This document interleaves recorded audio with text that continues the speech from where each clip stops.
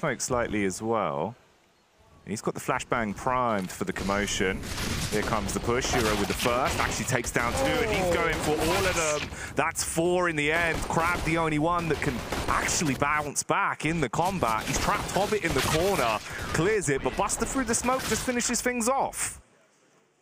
Dude, that's gnarly. That's absolutely sick. 4 kills for Sh1ro. That right-click flash sets him up perfectly, and it's not the easiest spot to clear, especially when you're coming through gray screen like that, jumping through the smoke. No one's looking up. Why are you looking up? Why would you? God, dude, literally, his character model did a full